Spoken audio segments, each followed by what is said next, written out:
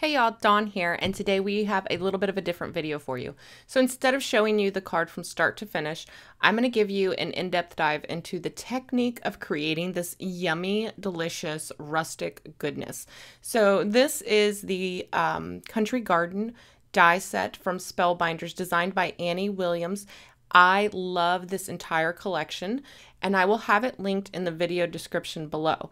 For the barrel and the wagon wheel that we're doing today, I'm using the Rustic Garden set. Now this one comes with the barrel, the wagon wheel, the birdhouse, a water pump, and sorry, and the boards and the post there to make a fence. So I'm going to isolate just the pieces that we need first.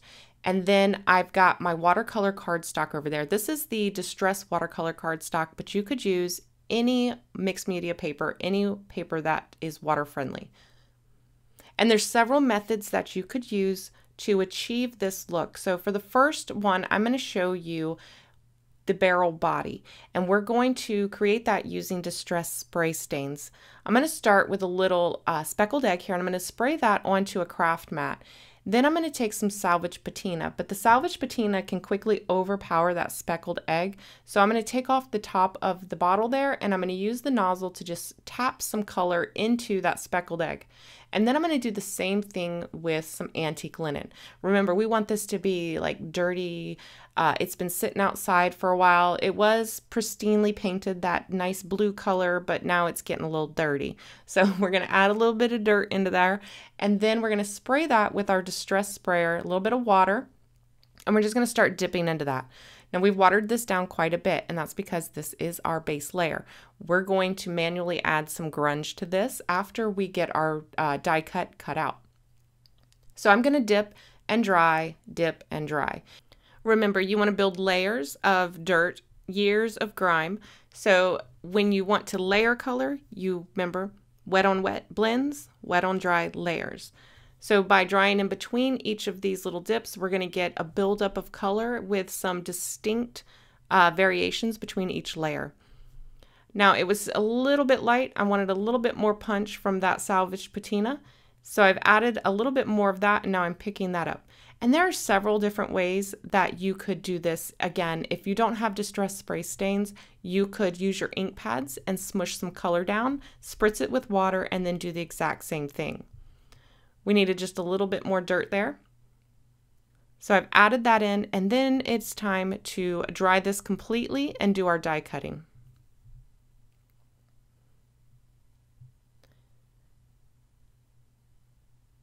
You can pick which portion you want to cut your barrel from there. Now we've got a little bit of extra room on there, so I can kind of make one side darker, one side lighter. Just kind of choose your favorite spot. It's your barrel.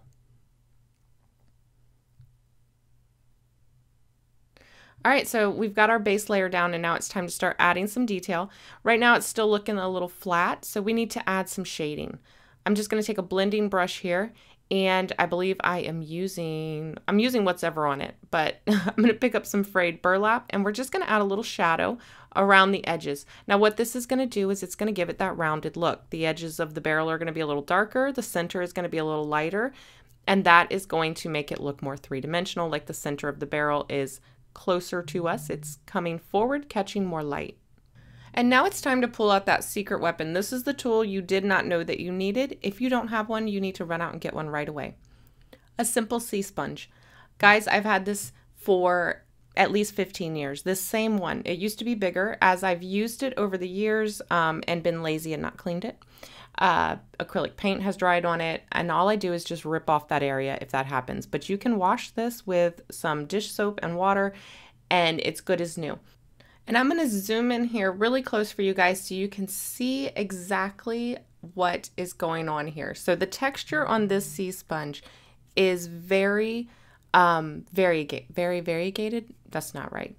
The texture of the sea sponge is what is going to create all of these very organic, varied marks, right? So I'm going to dip my sea sponge into my ink, and then I'm going to tap it onto my die cut. Now you could swipe with the sea sponge, you can tap. As I'm tapping, I'm going to turn and twist the sea sponge so that I don't get the exact same pattern every time I'm applying the ink. I'm going to do this with several different colors so that I get this nice varied speckled pattern in all of the different colors. Guys, you cannot achieve this with anything other than a sea sponge. Now you can pick these up for super inexpensive at like Michael's or Hobby Lobby. They are invaluable if you love this look. You can use these with your gilding paste, your texture paste, acrylic paint, ink like I'm doing here. A little later, we're going to even use them with Versamark to apply some embossing glaze. So this is just one of those tools that if you love distressing, I highly recommend you add it to your arsenal. So here I'm able to add all of these very organic markings to this barrel very quickly and easily. All right, so that is the base layer of our barrel done, and now it's time to do the bands that go around the barrel. Now, these are typically metal. I want this to look really corroded and old. So I don't want to start off with white. It's going to require me to do a lot more ink blending on a very delicate die cut. So I'm going to start by just putting down a base layer of color. I'm going to use the frayed burlap as my lightest color here. This will be my highlight. I'm going to just indiscriminately cover the whole paper. It doesn't have to be blended well because we're going to die cut it from it, and then we're going to use that sponge to apply layers and layers of color. So don't worry about over blending this. If you wanted to do the wet technique where we dipped into the colors, you could do that as well. I just want to show you guys a couple of different ways. All right, so here's our barrel. I'm leaving that top piece in place because we are going to use that ultimately in the end design. Now I'm going to take some frayed burlap in my blending brush. I'm just going to darken up those edges. Take a little shortcut here. Remember, when we're applying the ink with the sea sponge, it's going to apply a little bit at a time and on all different random pattern. Well, let's speed that process up just a little bit by putting down our darker color around our edges and the bottom, since we already know that they are going to be darker to give us that rounded appearance. Now we're going to grab our sea sponge again, and we're going to start just sponging on our color. Again, I'm doing that same, making sure I'm just doing a pouncing motion, applying it heavier around the edges so that the color builds up faster, and I'm turning and twisting that sponge as I apply the ink so that I don't replicate the same pattern over and over. All right, so I've used tea dye. Now I'm going to use walnut stain. I'm just going to progressively get darker. Now, if you don't have several shades of brown or brownish reds or whatever, you can always smush the ink pads that you do have. Like say you have a brown and you have a red, smush those onto your craft mat and then dip your sponge into that. Then you're going to have a brownish red. If you've only got one shade of brown and you don't have lighter and darker browns, you can put down your brown, add some black, so smush down a brown and a black, and then pick up the brown and the black with your sponge. Mix it together and then tap it on. So don't feel like you need, 5 or 6 shades of these browns. If you don't have them, use what you have. You can always color mix right on your craft mat. But you can see how beautifully this is building up in a very mottled way. It's not a super solid color. Again, you can see here I'm just hitting those edges again to deepen those up, save me some time because I know I want this to look like that old corroded metal. So I need those edges to be dark, and I could sit here and continue to apply with the sponge, but I know it'll build up faster if I just use that blending brush on the edges. Now we're going to add that rust. For that, we're going to use the Distress Oxide Rusty Hinge. Pick that up with that same sponge and then just tap that into a couple places here and there, and look at how beautiful those rust spots look. Oh, it's so pretty. Again, we are going to continue to add even more texture to these, so don't feel like you have to get it perfect in the first pass. Finally, I'm going to come in with some ground espresso And this is where I'm going to add that texture back into the edges. Remember, we went over it with that blending brush, which gave us a little more of a solid color. By taking this deep, deep, almost black brown and tapping that on the edges, it's going to model up that color again. All right, and that's going to finish up the base layers for our 2 pieces for our barrels. So here they'll layer up just like this.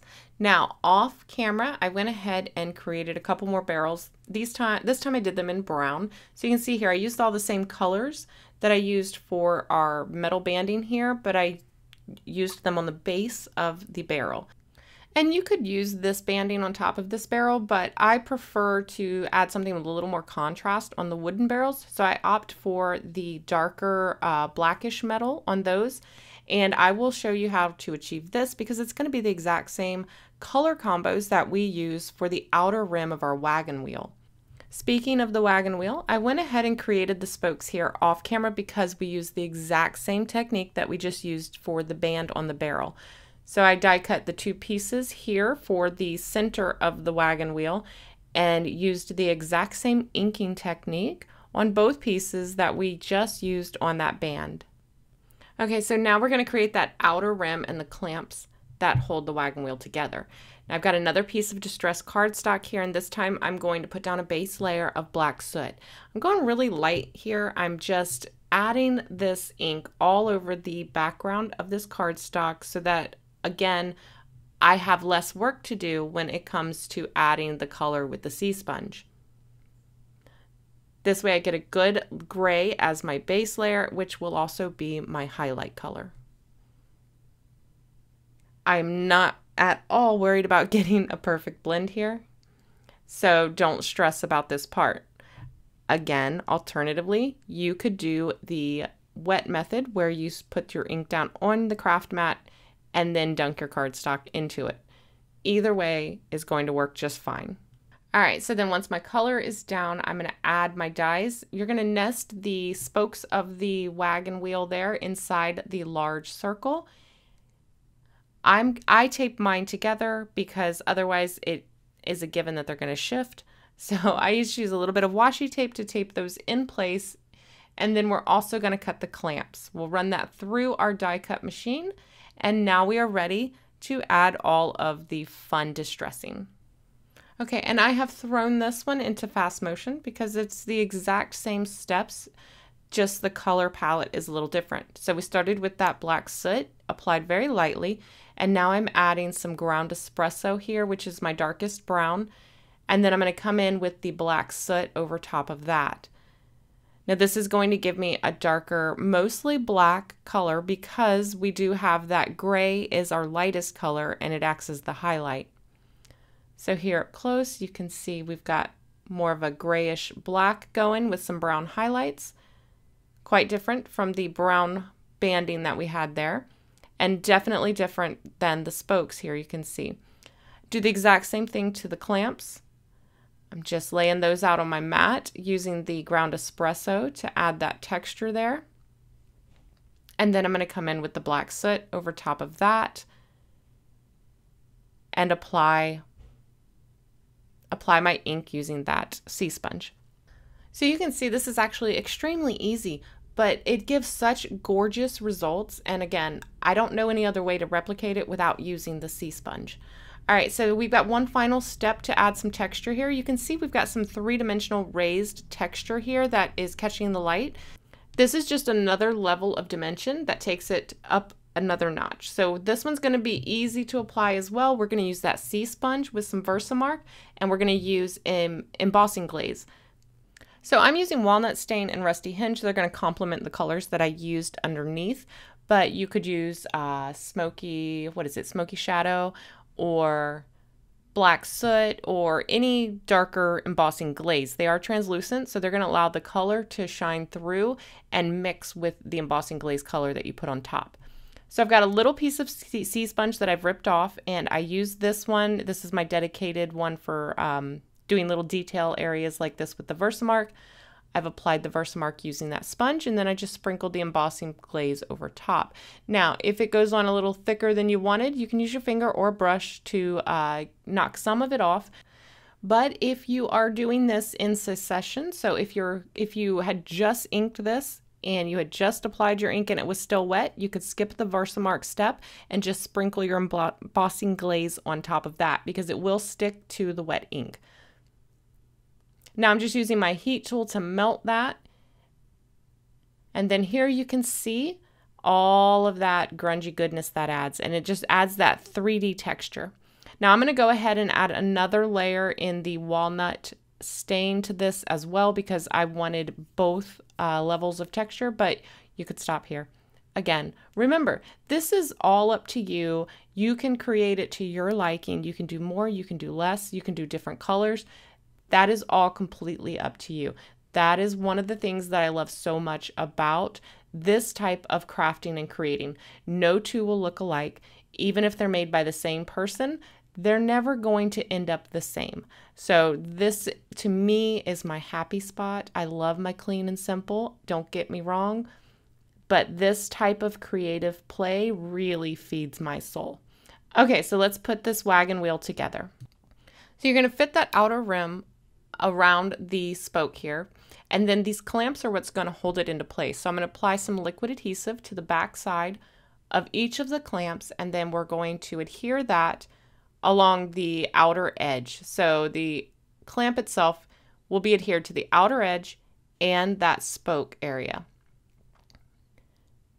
So I'm just using my tweezers to make sure that I'm lined up there. I'll push it into place, and then I will adhere the next one directly across from the first one. And then I'll do the same thing with the remaining clamps. So we're going to do them at the top, the bottom, the left, and the right. And then we'll push those into place and we have our wagon wheel. Look at how fun that is. Oh, it looks so good, doesn't it? I love this die. And like I said, this type of creative play absolutely feeds my soul. And you can create as many variations as you'd like. You can do them cleaner, you can do them more grungy. Really, there's still a lot of options, even using this more grunged rustic look.